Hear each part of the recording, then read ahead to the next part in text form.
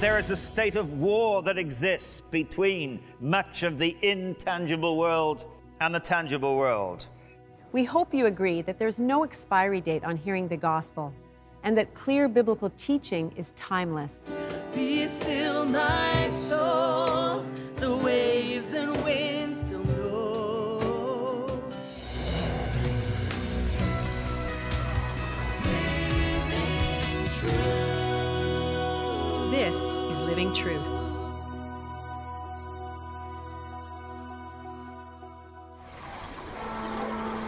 We live in a world that is more connected than ever before. We have at our fingertips the ability to communicate with people across the globe in an instant. At any hour of the day, we're one click away from creating or sharing information worldwide. As Christ followers, we have been commissioned to share the gospel with all nations.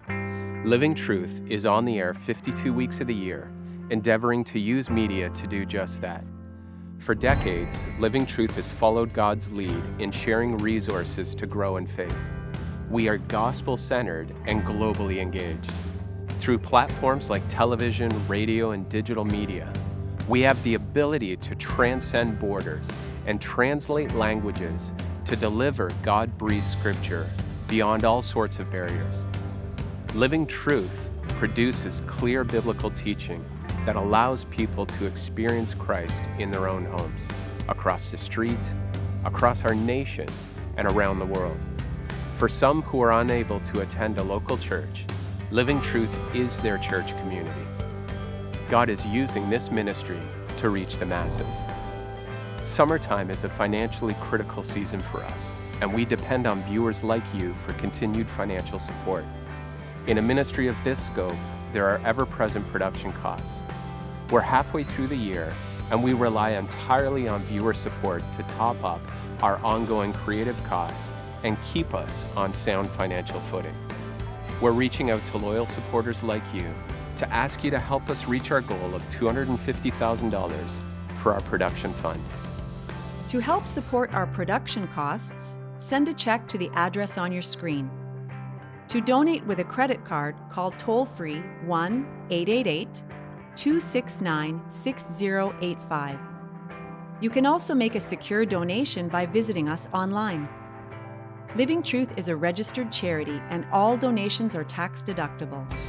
We invite you to join us, of course, to continue to gather with us, but also to engage the world with the good news by financially supporting Living Truth. Your prayers and financial support are critical for our ministry. We can't do this without you. Thank you for your faithful partnership.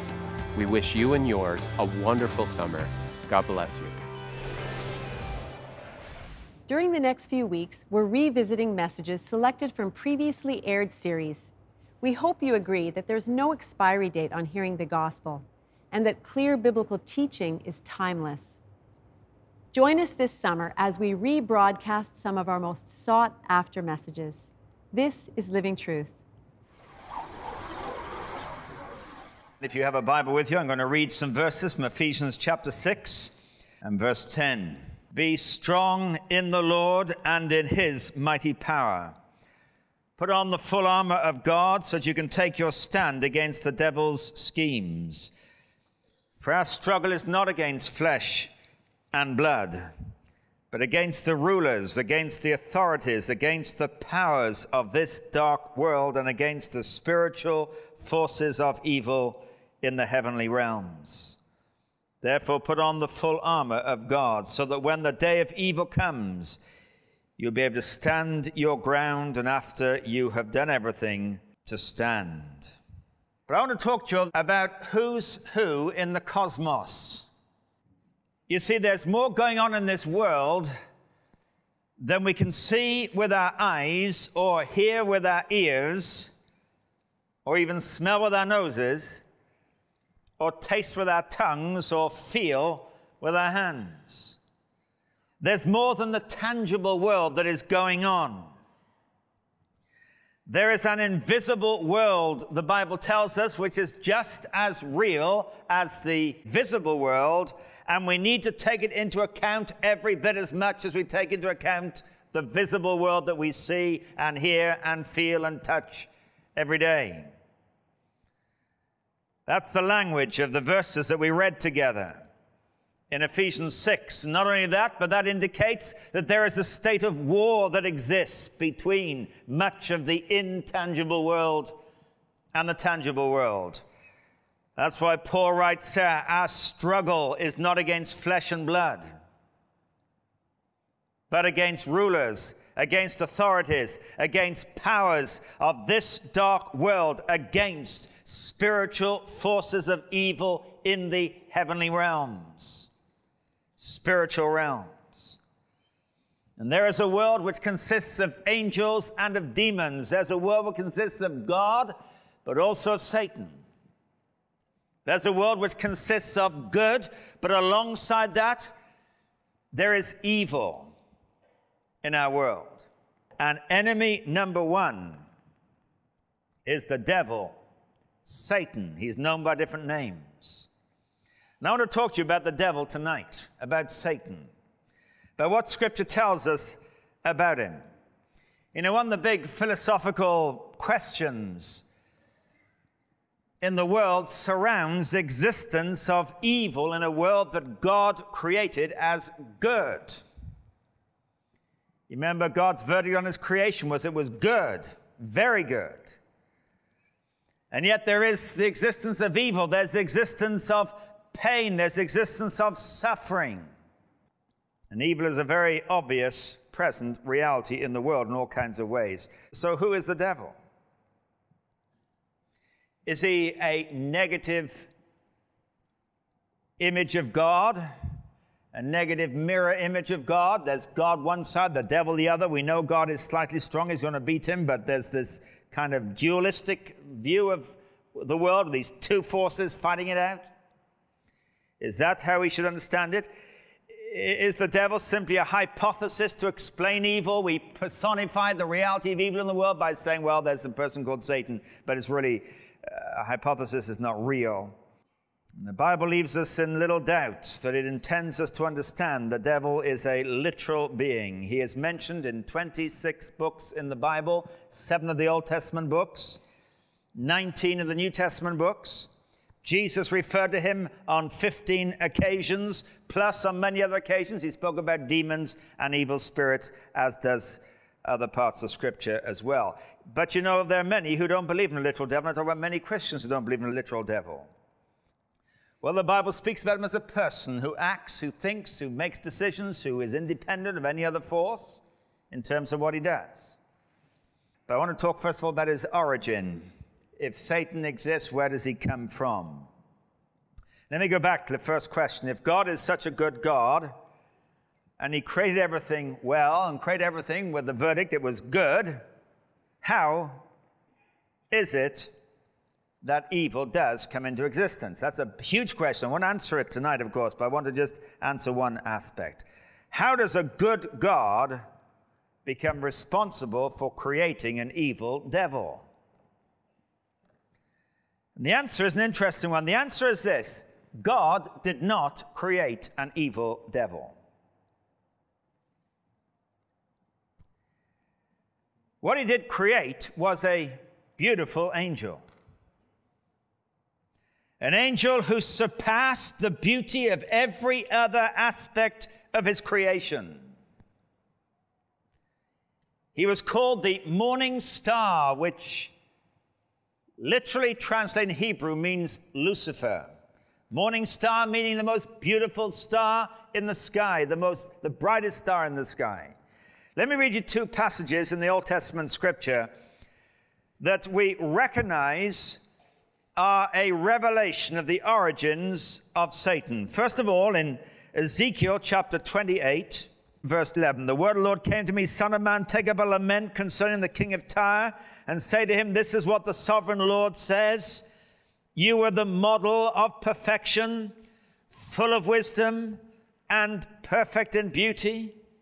You were in Eden, the garden of God. Every precious stone adorned you. And he lists a whole catalog of these precious stones. Your settings and mountings were made of gold on the day you were created. They were prepared. You were anointed as a guardian cherub, for so I ordained you. You were on the holy mount of God. You walked amongst the fiery stones. You were blameless in all your ways from the day you were created until wickedness was found in you. And through your widespread trade, you were filled with violence and you sinned. So I drove you in disgrace from the mount of God. I expelled you, O guardian cherub, from among the fiery stones. Your heart became proud on account of your beauty, and you corrupted your wisdom because of your splendor. So I threw you to the earth. I made a spectacle of you before kings. Do you know, some years ago, I was talking to a group of about 200 teenagers. And I read some of these verses to them, and I said to them, I want you to tell me who you think these verses are describing. And I was selective in the verses I read to them. I read these verses. You are the model of perfection. You are full of wisdom, perfect in beauty. You are on the holy mount of God. You walked amongst the fiery stones. You are blameless in all of your ways. I said, who do you think I was talking about? One of the kids put his hand up and said, Solomon. Well, probably because it says you were full of wisdom. I said, that's an interesting one. That's a good one. Anybody else? Somebody said David. Said anybody else? Somebody put his hand up and said Jesus. I said, let me pause at that moment. There are three options we've been given there: Solomon, David, Jesus. Who do you think it is? Is it one of these men? You're the model of perfection, perfect in wisdom, perfect in beauty, blameless in all your ways. I said, put your hand up if you think it was Solomon. About 20 put their hands up. Put your hand up if you think it was David, and about 3 put their hands up. I said, put your hand up if you think it's Jesus, and about 150 hands went up. They said, this sounds like Jesus, the model of perfection. I said, I'm going to surprise you. This is describing the devil. When God created him in perfection and beauty, but he says, your heart became proud, so I threw you to the earth. Earth is where Satan lives, not hell. He will one day move on. But right now, he lives on earth. That's where he operates. That's his origin. The second thing I want to talk about is his personality, because Satan has a personality. He's not just an evil force, as I mentioned earlier, that some have suggested, and many seemingly born-again Christians are prone to believe. He's just an evil force in the world. No, he's a person. Actually, we're told that he has physical form. There's no record of that physical form being seen by human eyes or by physical eyes. But 1 Corinthians chapter 15, verse 39 to 40 says, all flesh is not the same. Men have one kind of flesh, animals have another, birds another, and fish another. There are also heavenly bodies, and there are earthly bodies. The splendor of the heavenly bodies is one kind. The splendor of the earthly bodies is another. Now there are heavenly bodies. Now if Satan was created as an angel, the greatest of all the angels, we know that there have been times in history and times in Scripture when angels have made physical appearances. There's actually no record of demons making physical appearances. Demons possess people and express themselves through somebody else's body and personality. Angels never do that. But there is record of angels appearing in physical form. And we can assume from this that the devil has a physical form. But when I speak of him, his personality, I'm thinking more of the fact that he has a mind, he has emotions, he has a will. These are the three components of personality: the ability to think, the ability to feel, and the ability to choose. We're told he has a mind, he has intelligence. 2 Corinthians 11, verse 3 says, I'm afraid that just as Eve was deceived by the serpent's cunning, your minds may also be led astray from your sincere and pure devotion to Christ. Now he talks there about the serpent's cunning. The serpent is another name for the devil as he appeared in that form. And if you have the devil appearing in any physical form in Scripture, it is as the serpent. But he thinks, he has a mind, he's cunning. He also possesses emotions. We've already seen that pride was the motivation that drove him in his rebellion against God. But we're also told he has anger. Revelation chapter 12, verse 12 says, rejoice, you heavens, and you who dwell in them. But woe to the earth and the sea, because the devil has gone down to you. He is filled with fury, because he knows his time is short. Filled with fury. Now, interestingly, there are negative emotions attributed to Satan, pride and fury. There are no positive emotions ever attributed to Satan. Love, joy, peace, these are not emotions that are ever part of his experience now in his state of being rejected out of heaven. Instead, he is consumed with negative emotions of anger and fury and pride, jealousy, destruction. But he also possesses a will. And I want to read you what Paul wrote to Timothy in 2 Timothy chapter 2 and verse 24, where he talked about the Lord's servant, speaking about Timothy there, who was leading the church in Ephesus. The Lord's servant must not quarrel. Instead, he must be kind to everyone. He must be able to teach, not resentful.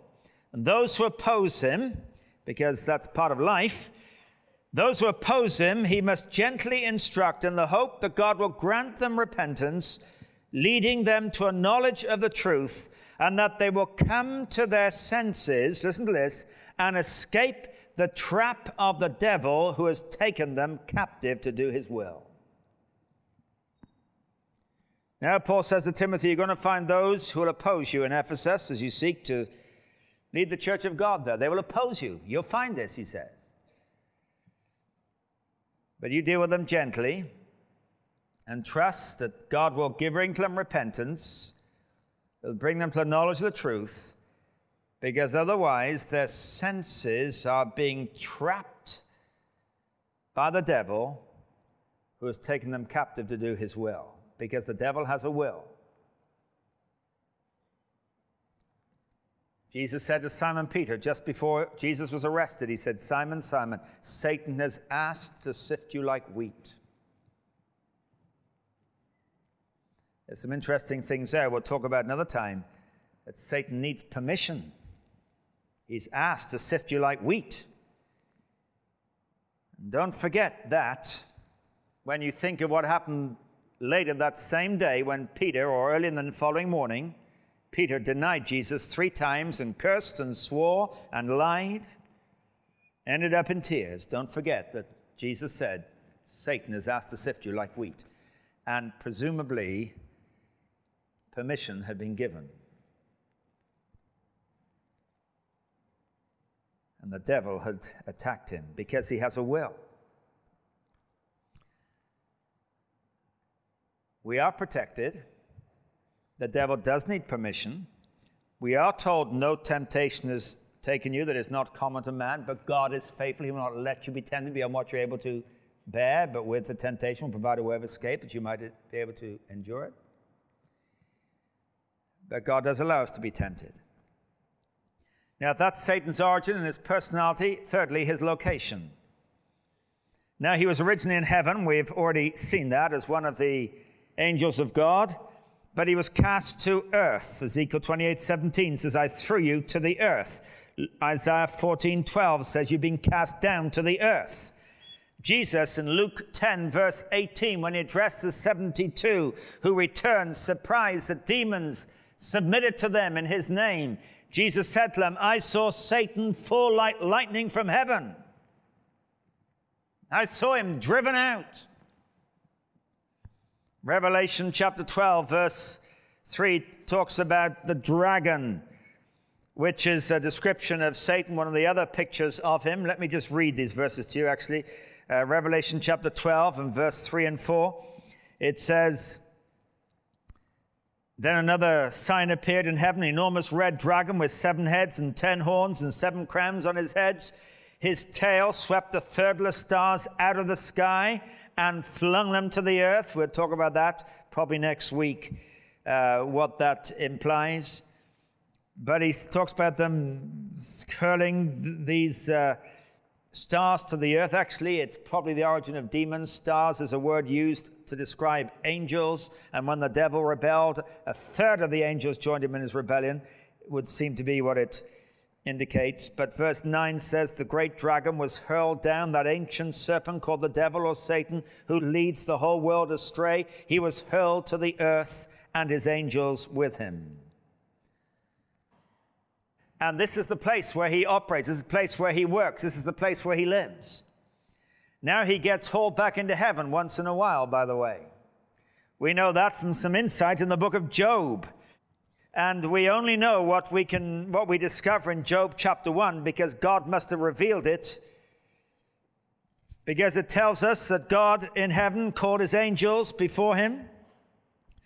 One day, Job 1 verse 6 says, "One day the angels came to present themselves before the Lord, and Satan also came with them. The Lord said to Satan, 'Where have you come from?'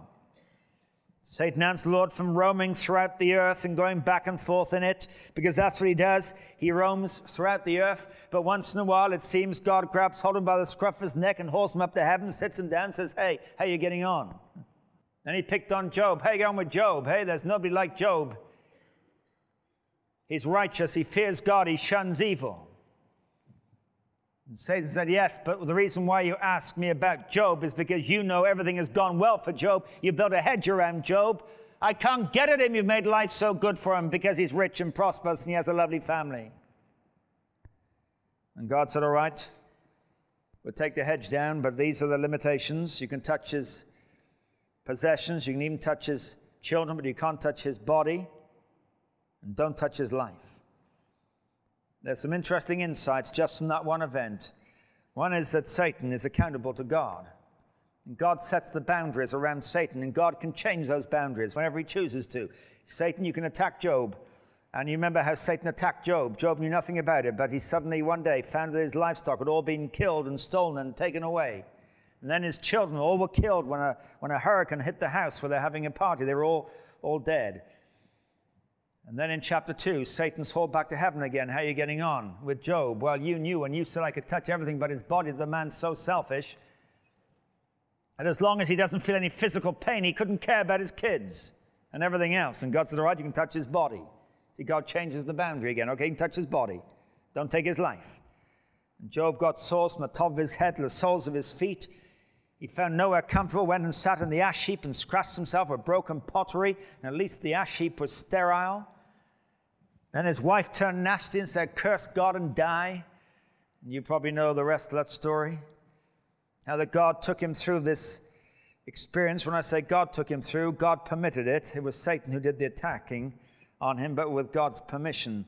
And Satan, although he is on earth, and although, as we're going to see another occasion, he is prince of this world, we're told the whole world is in the power of the evil one. I hear Christians say that God is sovereign across the world. The Bible tells me the devil has power over the world. Now, God is ultimately sovereign, of course. But there are things that are going on which are not the will of God in our world. You can be sure of that. They're the devil's work, but he gets hauled up to heaven, sat down before God, interrogated. We're told in Revelation 12, the accuser of our brothers accuses them before God day and night. He has access to God, where he accuses us before God. We spoke, Ephesians 6, of that term, spiritual forces of evil in the heavenly realms. He operates in the heavenly realms. Now, don't get the idea that God and Satan are two equal forces. One is bad, one is good. Maybe God is slightly stronger. They are totally different. Satan is not the antithesis of God, as Very important we understand that. You see, God had no beginning. Satan was created. We don't know when he was created. We don't know when the angels were created, but he was created. Ezekiel 28 says that, in the day you were created. God is omnipresent. He's in all places all the time. Satan is not. He is local. He goes to and fro across the earth. God gives the devil enough access to break you. And when you're broken, that's the time God begins to rebuild you. So don't be scared when the devil is attacking. It'll be opportunity to growth. This summer, we'll bring you more messages from previously broadcast series. Revisiting these inspiring messages reminds us that whatever changes come about, God's Word was, is, and will forever be the only unchanging reality. Join us next time for more clear biblical teaching here on Living Truth. Our program is recorded at the People's Church in Toronto, Canada. If you live in the GTA or plan on visiting, please join us and experience God's Word. We'd love to meet you. To watch this message again, visit our website. Download transcripts, order DVDs and CDs, as well as our daily devotional, or sign up for our monthly newsletter. Online, you can sign up for podcasts. You can also join us on Facebook and YouTube. Join us next week for more clear biblical teaching and the continuation of our summer programming. This is Living Truth.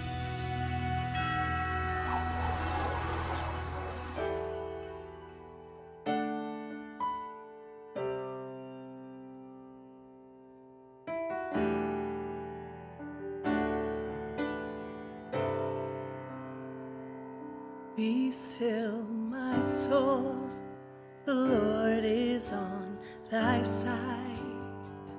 Bear patiently the cross of grief or pain. Leave to thy God to order and provide. In every change, he faithful will remain. Be still, my soul, thy best, thy heavenly friend. Through thorny ways leads to a joyful end. Be still, my soul, the Lord doth undertake to guide my future as he has the past. Thy hope, thy confidence, let nothing shake. All now mysterious shall be bright at last. Be still, my soul, the waves and winds still know his voice who ruled them while